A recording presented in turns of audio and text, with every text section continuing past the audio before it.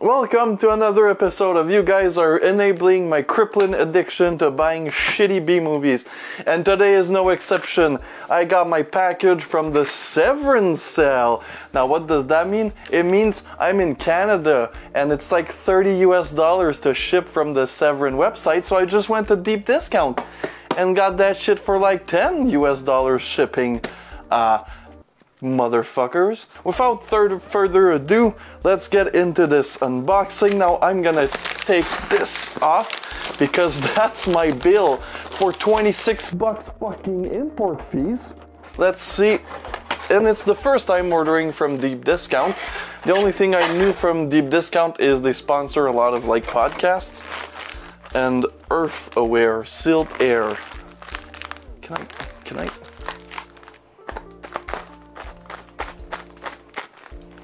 Well, that wasn't satisfying. Alright, so like always, I don't remember what I buy because I buy too goddamn many movies. Not good, this paper. So, let's start off with a Primitive, which is a very, very unknown, kind of obscure jungle cannibal film. And you guys know I love me some... Sorry, I got some fucking paper on my tongue. And you guys know I love me some goddamn Italian cannibal films. And this is directed by Sisward Gautama Putra. So this might not be Italian because this doesn't sound like... oh, Indonesia. Okay. So this isn't an Italian cannibal film, this is just a cannibal film from Indonesia, I guess. So that's pretty fucking badass, because I wanted to discover more international cannibal flicks, and this is one of them. So as always, a pretty cool black case there from Severin. Oh yeah, this one I remember. Now this is Fulci for Fake. You guys know I'm a big Fulci fan, like I'm the biggest Fulci simp ever. I would dig up his corpse and yeah, you guys know. You are gay. Oh, a case blue, so this is an older release. Drive-In Massacre. Now my good friend Grindhouse Funhouse has a shirt of this and I almost bought it, but instead I went with the 42nd Street one. And if I do enjoy this movie, and I have some extra money, I might be thinking of buying that shirt. But this is one that you always see on trailer compilations. You guys know I love these. So it's like a 70s, very sleazy grindhouse classic, exploitation film classic. So yeah, it looks pretty cool and it looks pretty low budget. And the trailer, like I said, is classic, so I only know it from... Oh yeah, by the way, this is also a DVD update. And I have a lot of Franco in this one. So The Hot Nights of Linda. Now this is a really old release, like when they used to do this Blu-ray DVD combo, which I think I have one of those right here, The House on Straw Hill. This was my first Severin ever that I bought in like 2015. Shit, when did this come out? 2013, so around 2014, 2015, and like I honestly, I like this style of packaging, and by the way, this movie is fucking great. Plus it came with a documentary on Video Nasties. Should probably make a review for this one. Anyways, this is an older release. 2013 exactly, and it's Franco. Now recently they've been getting into a lot of Franco, but this one is, like I said, older and it looks pretty. Lina Romay, of course, stars, and Alice Arnaud from Justine de Sade. Now pretty intriguing film. Ah yes, more cannibals. Yes. You guys know I love me some cannibal films. I am a depraved individual with mental issues, so I do love my cannibal films.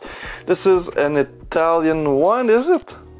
I don't even know. It's directed by Michael E. Lemick. Uncut and remastered in 4K for the first time ever in America. So I guess it is. Brazil. I don't know where it's from. Okay, it stars Michael Sabvik, the guy from Blast Fighter and other films. Killer Fish, yeah, Killer Fish, that's... So, yeah, another one of those jungle cannibal flicks. Pretty excited about it. I do love... Ooh, now this is a cool release. Now this one was expensive. This is Emmanuel and Françoise. Oh, now is this a Joe D'Amato? So this is a Laura Gemser joint. And, oh yeah, I was on the wrong side. Stars, George Eastman, of course. Where... Oh, screenplay by Bruno Mattei and directed by Joe D'Amato. You guys know it's gonna be some sleazy shit. Manuel et François. So this cover, this cover is good, man. This release looks good. That's the Severin order from Deep Discount. Now let's get into the DVD update, cause that's more badass, more Franco. This is Exorcisme et Messe Noire. Now this is a possession exorcism a la Franco, so you know a lot of sex, a lot of nudity. And I read a review on this that made me giggle. It was a poorly written review in English that said, "This movie I do not like. It has a lot of sex and violence, gore. Now it looks like that's everything, that's all people want these days. I do not like."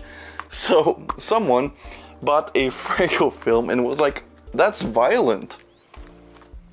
And thought to themselves, yeah, gutter balls. Now I made an entire video on this, go take a look. Didn't get many views, but honestly it's a movie worth watching. From Unearthed Films, which I'm getting more into, guys. I'm getting more into the obscure, hardcore extreme horror. And then Lisa and the Devil and House of Exorcism. Now I have this movie on VHS with the title, I think, of House of Exorcism. Now it's not the same movie. It's a different cut, and it's an American cut for the American market. And honestly, it's terrible. So I wanted to see Lisa and the Devil because that's more of Mario Bava's idea. Film. A Grindhouse releasing. Now I don't get a lot of these because they're super expensive. I would love to own them all, but in Canada they're like in between 45 and like 60 bucks. But this one I've wanted for a while because it's one of their older releases. I think this came out before the release of like Cannibal Holocaust. This is 008, and Cannibal Holocaust, where is my Cannibal Holocaust, is 011. So yeah, this came out before. It's with Peter Cushing. It's a 60s British sleazy grindhouse classic, apparently. So can't wait to watch this. I love the cover, beautiful women with large breasts. And yeah, so it comes with, as always, these grindhouse releases are always chock full of bonuses and extra discs, and I love them. Now, my bootlegs from Twisted Anger. I mentioned it wrong in my last video where I talked about Lady in the Sea of Blood. But first of all, The House by the Lake, also known as Death Weekend. Now, this is a pretty well-known Canucksploitation film, a rape and revenge per se. Let's say it's like the Canadian equivalent to I Spit on Your Grave from the 70s. It's pretty sleazy, it's pretty violent, and it never got a legit release. Now that's a crime because we need more Canucksploitation on Blu-ray and DVD, so it never really got a legit release. So this is a bootleg, and apparently one of the best out there. It's actually like the quality's pretty good because they got their stocks from not just a shitty DVD or VHS. Lady in the Sea of Blood. Now I made an entire video on that, and go watch it. It's my last video. It's a pretty interesting film. It's this experimental fetish film from Japan that's really obscure, and honestly it's not a bad way to spend 30 minutes, but there are way better ways. Muzan-e. Now I want to make a video on this. This is a pretty infamous Japanese nasty, and it's about the AV industry, and more specifically period blood AV industry, and apparently it's pretty fucking brutal. So also, like, Twisted Anger really does a good job. Like, they're bootlegs and they put like as much effort, if not more, than a lot of like mainstream distribution companies. I'm not speaking about the boutique. I'm speaking more of like the Universal and the those shitty fucking corporations. So yeah, looks pretty good. And finally for today, Gourmet Zombie Chef from Hell 80s gore fest, really supposedly super cheesy. I think it's in the same veins as like Blood Diner, which I love Blood Diner.